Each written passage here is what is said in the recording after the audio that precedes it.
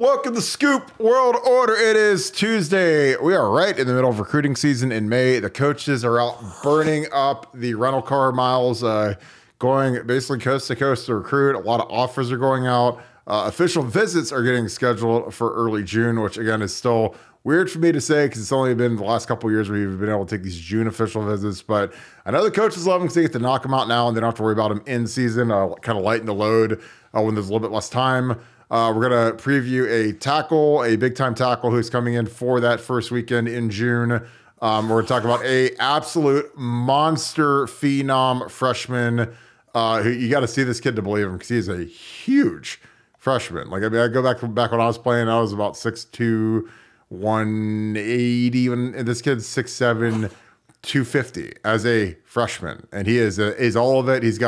We just offered him. He's got Bama, Georgia. He is a phenom's phenom, and we're going to watch this tape, break him down a little bit. But first, as always, we appreciate you guys. Thank you guys for tuning in. Click that subscribe button right there. Thank you. Sorry, I hit the wrong way. And hit that like, hit that subscribe, hit that alert button when you get these live feeds. Shout out where you guys are from, and let me know who is your favorite phenom of all time. There's Terrell Pryor. There's these guys that are like supernova talents. You see them come through. Paris Johnson was one. You start hearing about them when they're freshmen, and then they just kind of rise up through the ranks. And do they pan out? Maybe give me a guy that you were really excited about who panned out, and maybe a guy that didn't pan out. Write that down in the comments. I love reading your comments. So I appreciate you guys as always. And we are going to get right to my good friend Nevada. Nevada, how are you tonight? Man, I'm doing better than the Lakers. The Lakers are being violated by the Nuggets right now. It's 72-54 at halftime. And after careful consideration, I've determined that Jokic is one of the top 5 players in the NBA. So Mark Jackson and his MVP vote should have had included Jokic in the top 5 on the ballot. How that didn't happen is anybody's guess. But Jokic, I think he's got 16 or 17 rebounds at halftime. Pretty good player, pretty good NBA player. Yeah, I'm not gonna get on this rabbit hole, but like, there's this narrative with Kendrick Perkins about why you don't vote for Nikola Jokic, and he's the best player in the NBA in my opinion. Maybe you can say Giannis or some of these guys, but like, you give me one guy, I'm taking that dude because he is a production machine. He can do everything, makes his whole team better, and he is an absolute terror on the court. I mean, the Lakers have no answer for this guy. And they have Anthony Davis at center. So they have a guy that probably a top 5 center. But, man, when you're going with against Nikola Jokic, you better say your prayers and eat your Wheaties, man, because he is crushing the Lakers. He's got 16 boards at half. The entire Lakers team has 13. So, yeah, you better go find some courage there, boys. Well, we're going to get into a little bit of recruiting. So May is the time of the year where the coaches – they don't see their wives. They don't see their kids. They're on the road literally from Sunday night until Friday. Usually they might be able to be around Ohio on Friday so they can get home at a decent hour. But this is the time where you're out on the road. You're seeing 20, 25 kids, 20, 26 kids. You're in Florida, Georgia, Texas, California, Vegas, East Coast, Maryland, that Baltimore, Washington area, maybe some PA, the state of Ohio, your Midwest states. But, these guys are spending a lot of time in Georgia, the Carolinas right now. Nevada, there are a lot of offers going out. How do you feel about the recruiting efforts thus far? This class is pretty packed right now. We got a quarterback for the 24 class. We got 4 offensive linemen, got a couple running backs. JJ Smith, obviously. Our receivers are incredible. How are you feeling so far about the recruiting efforts of the 2024 recruiting class for Ohio State? Well, again, I think when we talk about this stuff, I think people, we've talked about one of our core tenets being always being honest with our listeners and making our listeners smarter and more educated fans. And so, I try to call it and be fair about it. And Ryan Day and staff are killing it right now. They're killing it. And I'll be the first one to jump on them when they don't. I think there's some things that they could do to make it better. Why is Parker Fleming out recruiting while James Laurinaitis is back home eating Jimmy John's at the Woody Hayes? That doesn't make any sense to me. But can you argue with the results, what they've done right now? No, they're doing a terrific job. And that goes really across the board, offensively, defensively, line, big speed. I mean, they're doing a great job, I tip my hat to them because, it's recruiting right now is certainly, it's never been more challenging with NIL and some of the different things that are going into it, and they're navigating it. OSU is getting their NIL act together too, which is, something that we've been kind of sounding the alarm about for a couple of years.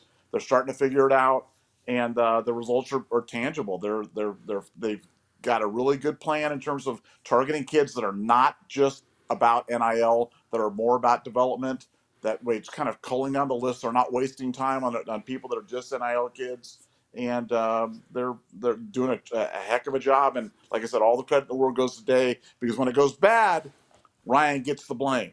So when it goes good, Ryan gets the credit. And Ryan, well, you're probably not listening to Ryan, but Mark D'Antoni, I know you're listening. Tell Ryan, good job. Go give him a hug from Nevadabuck. So good job, Ryan. And that should inspire him to jump on that private plane and go recruit somebody else. So go get them. They're all listening to this, man. They love listening to our stuff. What's up, Paul? What's up, Sue? Got some of the regulars in here. Jay, Public, are you really watching this from Ghana right now? I don't know if I believe that. That's kind of funny if you are. Elijah, Red Lakes, and we got a bunch of these guys. Red Lakes, this is a cool fact. Calvin Booth, I did not know this, is a Groveport Madison graduate. That's pretty cool. So now I have reason to root for Denver because we got an Ohio guy running the show. That's awesome. Chase Young was absolutely a supernova. Ted Ginn Jr. was an absolute supernova. We got these guys that are talking about their favorite phenoms. Put your favorite phenoms in the chat. We're going to go to a kid who he is going to be visiting our first official visiting weekend. Gerby Lambert, big kid.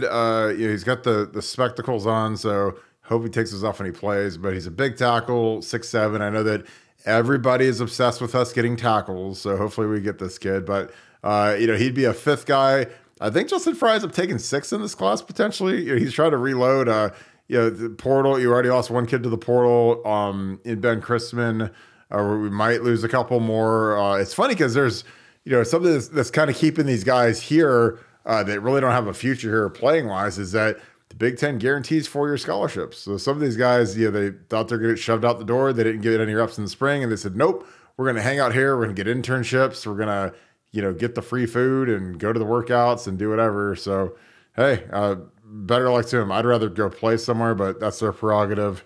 I like I like Isaac Souls Jr., so I'm not sleeping on him at all. I think he's a beast. I really like that kid. So we can break his from down. He's 6'2", 285. So again, I don't get as obsessed with height, especially at center, that some do, because Jacoby Bourne won a national title, and we've had 6'5" centers, and Michael Jordan's a 6'7" center, and he didn't win a national title. So I like Isaac Souls. I think he's really good. I'm gonna switch to this film real quick. Now, before you get into that, though, Mr. Burton, I got a question, because you just brought up something, and I want to ask you about this. You're talking about guys that are kind of buried on the depth chart at Ohio State, guys that may not play. As you mentioned, the Big Ten makes you guarantee scholarships for 4 years. I mean, can you really blame a kid? You've talked a lot about how for kids that are Ohio kids that want to be from Ohio or that want to live in Ohio afterwards, how important that Ohio State degree is and that diploma from Ohio State and having played at Ohio State. So do you really fault any of these kids that may be third or fourth year kids that really aren't, part of the football plans, but are like looking at the big picture and going, man, I'm going to get that Ohio State degree and hang around and try to get that. I mean, and I really do want your opinion, because I don't know. I really don't know the answer to that. I think that's a great question. Again, I can't speak out of both sides of my mouth on that. I think that, if you're in year 4, you're close to graduating. I think the best thing you can do when you're one of these kids is graduate as fast as possible, get that Ohio State degree done.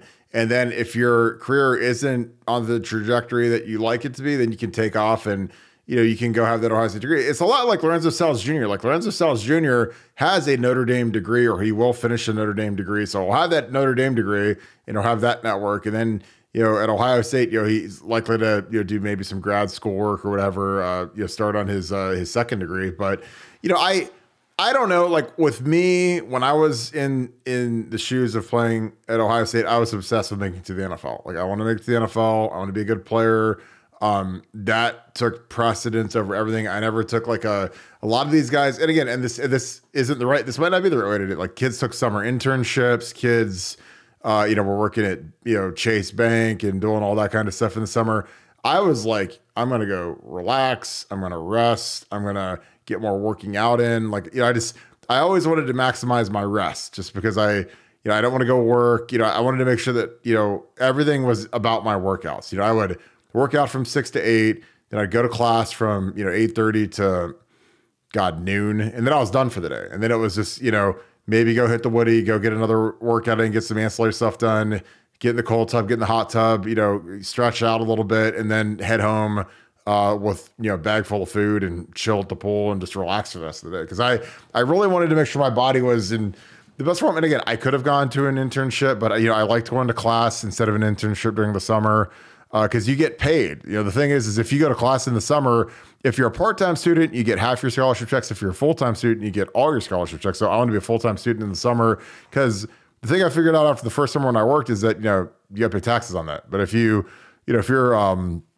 you're working at or if you're on a scholarship, you don't have to pay tax on your scholarship checks and you make about the same amount of money. So you might as well just go get your degree done faster, which is what Paris Johnson did. Paris got here early. He went to school full time in the summer, and you can tear up a degree, and if you go to school and take summer classes, like it's not really that hard. If you start in January and you have that full semester, and then you have the summer semester, that you have that May semester, a little shorter semester. I mean, you could get a degree done in 3 years if you graduate early, especially. So, but again, I wanted to play. If I wasn't going to play, I was out. And again, and I love Ohio State, but like these guys should all have the ambition of wanting to be the best football players possible because that's what they were brought here for. They're brought here to be elite, all Americans. They have everything going. And again, there's no shame if I talk a big tough game because I had a really good career at Ohio State as an All-American and all that. But like if I'm stuck behind like Corey Stringer and Orlando Pace and they're sophomores and freshmen and I'm a junior and I can't play guard, then you got a decision to make. So it just kind of is what it is because sometimes it's not really your choice. If you're stuck behind Dwayne Haskins or Joe Burrow or whatever, like that's you got to go do what's best for you. Like Joe Burrow made the greatest decision in the history of college football ever, going to LSU and having that magical year and being the number one pick. And he's set up to make $60 million a year on his next contract. So again, it's kind of both. Like I think I understand why I would want to stay and do the internships and all that, but man, I'd want to go play. Man, I'd want to go prove them wrong. I'd have a big chip on my shoulder, but that's just me. Again, I wanted to play and honestly, I want guys that want to play. Like I have a lot of respect for Ben Chrisman, who he just took off. He's heading to Kentucky. And he's the guy that he wants to go play. And he was in the 2 deep. He was a backup guard for us, and he wants to start this year. So I mean, he looked around at the depth charts and went to Kentucky, and hey, I mean, he might start there. Who knows? But that's just my opinion. Yeah, we'll watch a little bit of this film. This is Gerby Lambert. He's a big old boy. We'll roll this through one more time, then we'll get to the Phenom. But what are your thoughts on that, Nevada? Because again, I had teammates that talked about transferring. I mean, obviously back when I played, transferring, unless you went down to 1AA, you're eligible right away if you went down to like play for the Youngstown State Penguins or whatever. But if you went to another 1A school, you're sitting out of here and playing scout team. So transferring, there was this huge roadblock that doesn't exist anymore. But what are your thoughts on that? Well, again, I don't doubt, or really look down at anybody that does it because, to your point, if Corey Stringer's the right tackle, Kirk Barton ain't playing right tackle at Ohio State. What I'm saying? Nobody would ever hear of Kirk Barton if Corey Stringer was a sophomore and I was a junior, or if he was a freshman and, so that's just life. That's just life, and it's sad. That doesn't lessen what a great player you were at Ohio State, but you ain't playing in front of Corey Stringer. So it's like, sometimes you just got to get your opportunity, and life's funny how it comes down to a few moments, and it's things that some are in your control, some are out of your control because you couldn't control that there wasn't some once in a lifetime player that was in front of you, because if that had happened, Kirk, and I know you wouldn't have played, and you'd have been great at Stanford or wherever you'd have been, but it wouldn't have been as a Buckeye, and that would have been sad. But that's why when I see these kids, transferring, I'm like, I never begrudge a kid to transfer that wants to go out and play somewhere, because as you said, you spent your whole life preparing for this moment, and it may just be that there's somebody that's just better than you, and that's okay. There's no shame in that. So Yeah, I like I said, I think these transferring generally work out best for all involved. They work out best for the school. They work out best for the kid. And as you mentioned, we talked about the Joe Burrow thing a million times, but I mean, I still cannot get over the fact that somebody went from I'm going to be a car salesman to I'm going to be making maybe $1 billion in my NFL career with one transfer. I mean, I'm still, when you think about that, when you kind of roll that one around in your head, it just absolutely blows me away. Yeah, I mean, it was like, and again, his own dad, Bill Greene told the story about times he was talking to his dad, and his dad was like, we're hoping that he can get invited to a camp, maybe be a 7th round pick, and maybe get a chance to make a roster.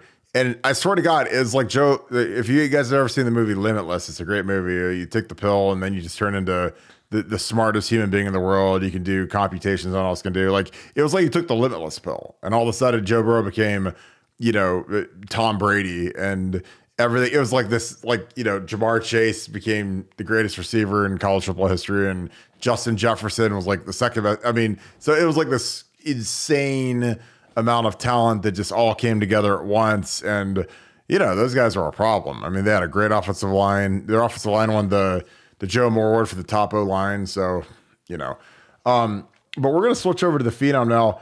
I'll tell you what, Spike, that might be the ultimate supernova is Maurice Clarett. Because in high school, my Perry Panthers, when I was a freshman, we had a freshman team, a JV team, and the varsity team. And in our freshmen, we didn't play JV or varsity. We were always on the freshman team.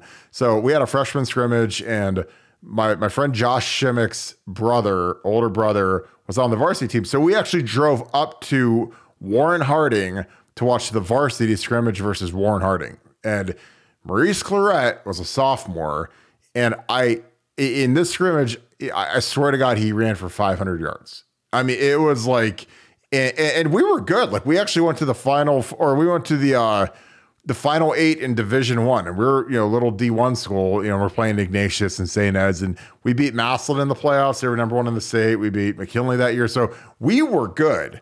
But when we scrimmaged Warren Harding, when Maurice was a sophomore, I mean, he literally looked like Adrian Peterson, Jim Brown. Like, he was like that guy. I mean, it was just like, our guys can tackle him, and he was so fast. It was crazy. But yeah, that's a great one. I got to see if his high school film or if he has a highlight tape somewhere online, because I would love to break down some of his stuff. He got to come on my podcast. So I've been texting him. I was like, dude, you got to come on my podcast. It's my boy. And that's the guy that I would have loved to have played with, because I loved his nastiness and violence that he ran with. So we're talking a little bit about Kendra Harrison. This kid, 6'7", 237. God spent a lot of time on this guy, because to be that big when you're 14 or whatever this kid is insane. We just offered him. He got Bama, got Georgia, so he's got the big dogs. A future cast this early when he's literally about to be he's literally in freshman English right now. He's a freshman in high school. Or just finished his freshman year. He's about to start a sophomore year. Just a big monster.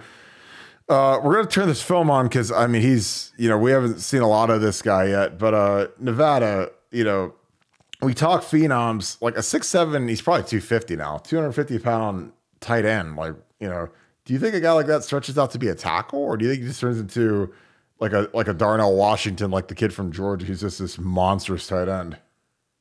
Well, yeah, it's funny because that was my first thought. My first thought when I saw him was, I wonder if he'll end up as an offensive tackle, because with the premium they put on those guys and those, it would seem like a natural transition. But it'll be interesting to keep an eye on it because he's so gifted, so young, and everybody's in on him. This is an Alabama, Georgia, Ohio State, USC, Texas. I mean, it's all the big boys in on this guy, and when you watch the tape, you'll immediately understand why. I mean, he's gigantic, and this is varsity football. They're playing obviously at North Carolina Stadium, and he's graceful. Like, I mean, for me, that big, that young, a lot of kids that are that big, they're not very. I mean, here he just kills a guy. Again, this is a short clip of just him. He's in this. He's just kind of lined up as a tight end. right here you got Mark Pantoni, you got MP playing middle linebacker, you got Pantoni, and he just boom. But again, like he should do that. He's 100 pounds bigger than that guy. But and this is decent ball. This isn't great ball. This isn't Georgia ball. This is Carolina ball. But the dude gets open, and again, like you throw it up to him. I mean, he's a really good basketball player. Obviously, you can tell that. So he's a high level basketball player. Again, I don't know if he's going to turn into a 7-foot center, because if you're 6'7" as a freshman and you catch a growth spurt, man, you could grow into 7'2", and be Jokic. But yeah, he, again, they're feeding him early in this game. So he's not just a guy that, gets one catch. I mean, this is 3 catches in the same game. So for a freshman, that's pretty good. But yeah, this kid is, we have a lot of phenoms that are like, they're speed guys, or they're, they dominate 8th grade ball. But this guy's dominating varsity football as a 9th grader. And, he's physical. Here he's a DN, which is, now that's terrifying if this kid plays DN. Now he's not coming off the rock super hard right there, but if he ever figured it out because DN that'd be scary. 6'7", 260. Those long arms are just impossible to go against. This is probably going to be, I guess this would be a fade, because anyone with a brain would throw a fade to the guy that's like, what are you supposed to do? Like, look at this poor corner. This corner is just like, what am I supposed to do when they do this? They do the alley-oop to this kid.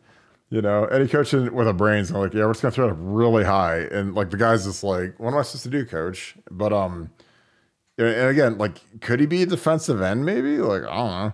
I mean, like he's a big dude, he's got to come off the rock a little bit harder, but again, he's a freshman. Like, when most guys are freshmen, they're playing JV, and this kid's, he's playing big varsity ball, and he's got great hands, got soft hands.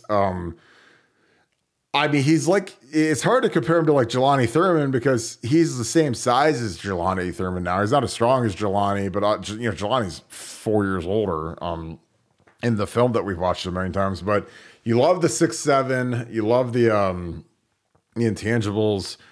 And again, like, I'm like, can this guy grow into a 310-pound tackle? Like, if he's smart with this type of athleticism, I'm teaching him how to vertical set and play left tackle. And that's just me. Because anytime I see a guy who's this big and this young, I just think that there's no way that he's going to be able to stay. Because he'll end up being 6'9", and he's going to end up weighing 275. And maybe he'll stay athletic enough to stay at tight end. Maybe he'll keep his weight down. But if he's already 245-ish or 250-ish and he's this young, man, I mean, who knows what he's going to, when he really starts hitting the weights and eating and whatever. I mean, this kid's going to fill out pretty big, because he is a absolute it's funny. It's like, I mean, it's almost like he feels bad for the guys he's going against. Because I mean, like, he could kill this guy. I mean, look at this. Again, this is, I call them the Pantonis, these little tiny guys, and I mean, he could kill this guy. And again, does he have a killer instinct? He doesn't seem like he's that big of a prick. I wish if he just buried this guy. Because again, in football, there's no penalties for dominating a guy that you're just better than, or you're bigger than, or you're stronger than, or whatever. So, like, I think that you're just going to see how nasty you are. Because like, there's no reason he should take that play off and take it easy on that guy. But what are your thoughts so far, Nevada? Because again, I don't know who I'd compare this guy to. I mean, the guy from Georgia is a great comp, just because he was like a supersized tight end, kind of a tackle-ish guy, but I'd love to see this guy in person, see how wide he is and how broad he is in terms of his hips and everything, just to see if he truly would fill out. But I mean, you see him catch and run with the ball, man. You're like, holy cow.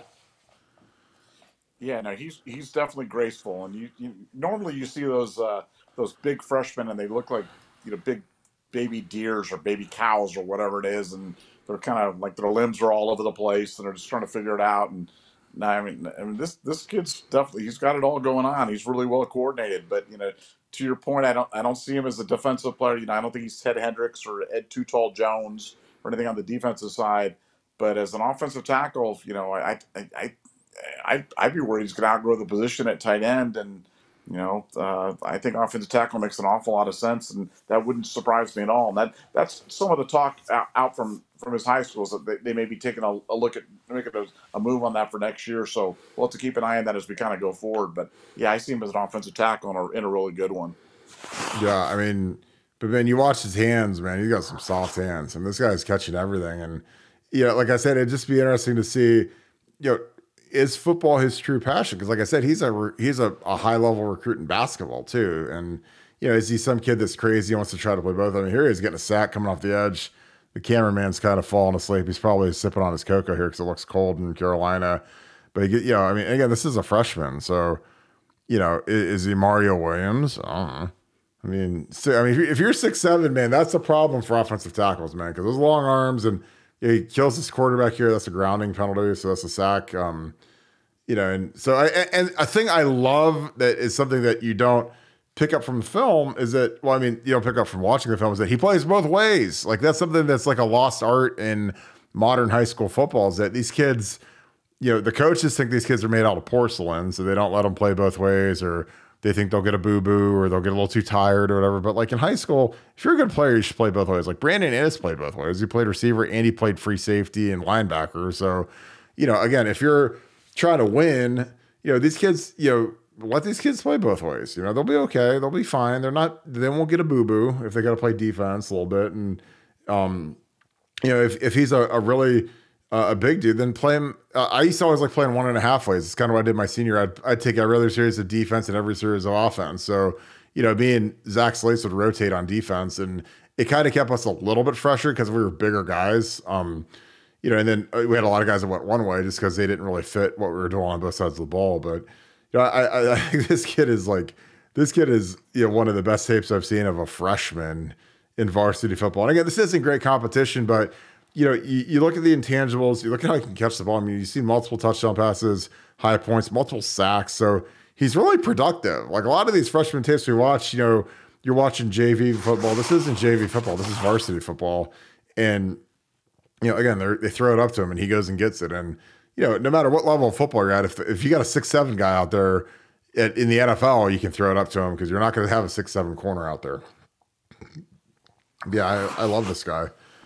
But yeah, there's another, again, he runs to the ball. He's tough. Like, again, this guy will be a 5-star top 10 player in the country, just based off what I've seen on this tape and just off his offer sheet. I mean, there's like many offer sheets like this kid's.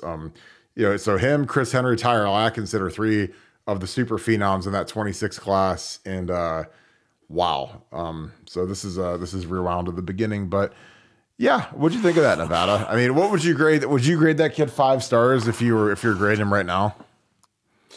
Well, I mean, to me, like if you look back on the great high school tight ends, what I'm saying, like that, and you're talking about, the Ricky Dudleys and the Kirk Bartons and stuff like that, like he's right there with them. He's right there with the greats. And I'd love to do like a side-by-side comparison of the Kirk Barton high school huddle recruiting tape and his, and just kind of examine the similarities and the differences.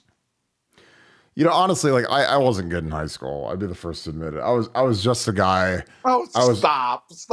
I'm serious. I wasn't good. I got recruited to Ohio State. Well, I mean, but I'm just saying, like, I mean, like if I watched my film, like, I was a guy that was really good at camp. And I was really aggressive, and it was a fist fight every day, and I took it seriously, and I dominated camp. Like at Ohio State, I dominated camp. So, and again, I was the lightest offensive lineman there. I was 265. All these other guys are 300 pounds, and I just dominated camp. Like I dominated the defensive lineman in one-on-one pass rush. I didn't lose a rep. I ran a 4.7. All these other guys are running like 5.5s, 5.6s. Like they were slow, they were fat. So, again, I was an intangibles pick, a projection pick. And, again, like in modern football, like, can you, they talk about taking projects. And I'm like, well, I was a project. I was a guy that, I needed to redshirt. I needed a couple years, but, by year 2, I wanted to start. Like I wasn't there to just,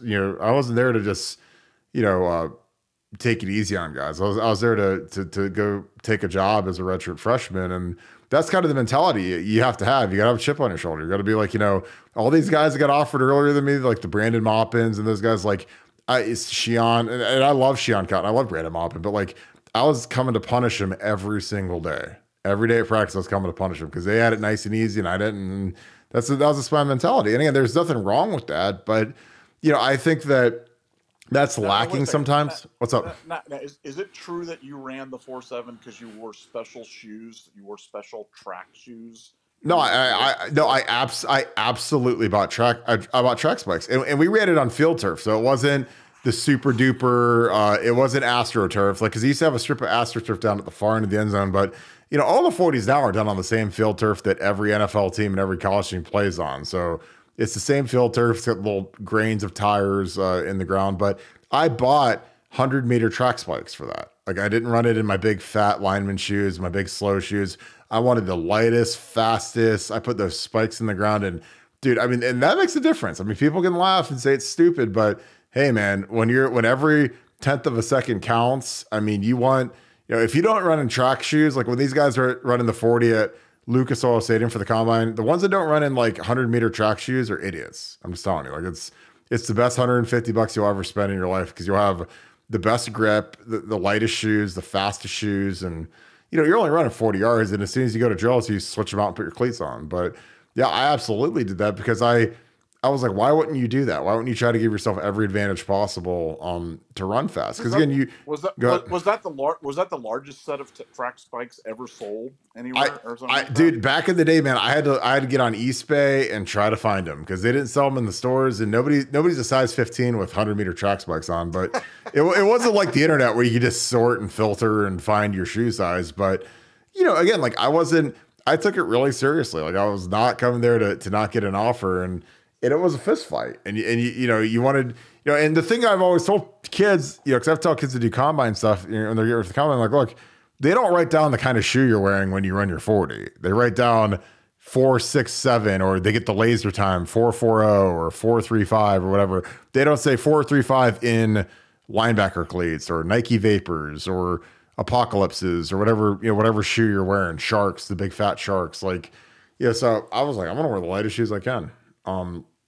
But no, I really like this kid's film's legit. I mean, he's a legit kid, man. And, I think he's got to be one of the top guys. If he wasn't a tight end, he'd probably be ranked higher, but he's got to be a top 15 guy in his class. Cause I can't imagine there's guys that are more impressive than that or that are that young. But yeah, I love it. What am I supposed to stop? Sue's like dying laughing on this thing. She's probably talking about me being a bust.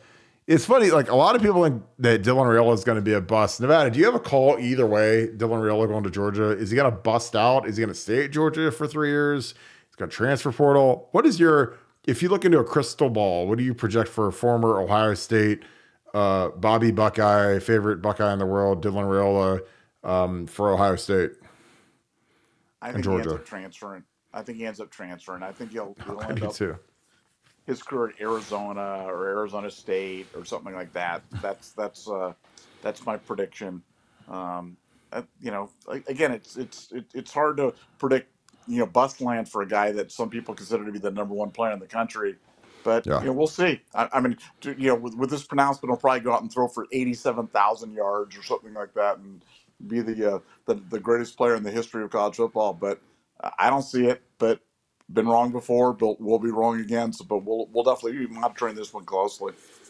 No, I think in Georgia's offense, I don't think that's possible. I really don't. I think you can put up nice numbers, but they're ground and pound, and Stetson Bennett put up some decent numbers, but he got to play in the SEC, man. He got to go play LSU, go play Bama, Florida. Like he's got to play like some dudes now, and it's hard to put up numbers in that conference because you're playing at the Swamp and at Death Valley and at A&M. Like you're playing guys that have similar talent to you. You got them the Big Ten, you're playing 9 turds, and then you've got Michigan, and then you've got maybe Wisconsin or some ancillary team that's kind of like a mid-tier turd. But I don't know. I think when you look at it, if I'm a quarterback, I'll say this a million times, Aaron Nolan might be the smartest quarterback in the universe, because if I can throw it to Ennis and Tate and JJ Smith, there isn't a place on this universe I'd rather go to. Because it makes your life so much easier when you have 3 absolute 5-star monsters to throw the ball to. Guys that they have big ambitions. They want to go to the league. They're already pros. They're guys that live in the facility. They're on the jugs machine probably right now while we're podcasting at 10 o'clock at night. I know my boy Ennis is salty because he's a Lakers fan, and my boy Jokic is at 28, 19, and 12 so far, and there's still another quarter to go. So he might go 20, 40, 20, and 20. So, but I don't know. I just think that like if you're serious about what you're doing, you want to go to Ohio State, you want to play for Ryan Day. But that's just my opinion. It's funny, man. I just don't. Yeah, I was gonna say like so JJ Smith's gonna take an official to Penn State. Great. I don't know why, but again, you got to remember these officials. The schools can fly him up. He gets to eat lobster tail and steak. Gets to hang out with the co-eds. So whatever. I mean, he can go do whatever he wants. He's gonna end up being a Buckeye. Again, the only thing that could change that is if Brian Hartline goes elsewhere. If he goes to be a head coach somewhere, goes to be an NFL coordinator, that's it. Otherwise, he's a Buckeye. So, as long as Brian's here, JJ's here. He's not going to be messing around at Georgia. And, outside of George Pickens, Georgia doesn't have a huge lineage of receivers since A.J. Green. Like, A.J. Green was a long time ago. That was about 13 years ago that he got drafted, or 10 years ago, whatever it was. So, but Kirk, let me take it one more step. I mean, it's not even like the Willie Williams days where they're doing this. With NIL, you can pay these kids appearance fees to come visit your school.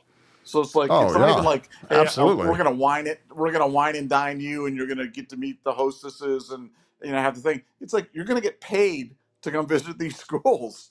I mean, it's absolutely insane how much it's changed. NIL, it's all about the kids. Well, yeah, I mean, and here's the thing. If you guys want to know the deep, dark secrets of NIL, there are schools and collectives that are literally offering guys like JJ Smith just to decommit from Ohio State. They don't have to commit to their school. There's cash figures out there just to decommit and get the hype train swirling. And then there's cash offers to come visit places. And there's cash offers to, go to a camp, So again, guys are literally getting offered real money to decommit, not even have to commit. Like, there's no contingency. This is how you have to decommit and come to Florida or Miami or wherever, but that's real. Again, it's as greasy and slimy and as unscrupulous as you could ever imagine, but that is where we're at right now. And again, these camps like Rivals and those guys, they all want JJ to be there because it's just a different level of buzz when a guy like JJ Smith shows up. These schools will do anything. I mean, Penn State has some serious NIL, especially in wrestling. They buy every good wrestler there is. So that's why their wrestling team just destroys everybody, along with Cale Sanderson, who's a great coach. But they've got serious money in hockey and NIL. So, it would have surprised me if and again, I this is just totally guessing because I don't know why on earth JJ Smith from, Miami would want to go to State College in the summer, but whatever. But, there's some serious NIL stuff going on, but I'll just leave it at that. So any final thoughts about it? I'll watch this last quarter of the game, but any final thoughts on the Phenom and some of the guys that we talked about tonight? No, just Ryan Day and staff continuing to do a nice job. And, they're really positioning us well for, the 2023 class and beyond. They're just, doing a great job, really hitting it hard. And before you know it, we're going to be deep into fall ball. So I just can't wait. I cannot wait for this season. I think it's going to be a big year for Ohio State, a really big year, a special year, and I can't wait to kick it off. I totally, absolutely agree with you, my man. Well, we appreciate you guys. Thank you so much. Thank you, Sue. Thank you, crew. Thank you, everybody, for being a part of this tonight. As always, we appreciate you guys tuning in live. It's always fun to interact with you guys. You guys bring outstanding insight, outstanding questions. So thank you guys so much. Again, if you enjoyed this content, please leave us a like, click subscribe, click that little alert bell so you know every time we go live. We love having you guys on here. We love kicking it with you guys. It's a blast. Shout out where you're from and let me know who are your phenoms. Who are the phenoms that you look forward to seeing at Ohio State? Maybe give me some names from the past, maybe some from the future, because we got some young kids committed that are monsters and I'm super excited about it. Again, we're killing it on the recruiting path, and let me know what other recruits we need to get to round out this 24 class. I want to hear those names. So appreciate you guys as always. Thank you so much, Buckeye Nation, and thank you, Scoop family. I'll see you guys tomorrow. Thank you. You guys have a great rest of your night. Roll, Nuggets, roll.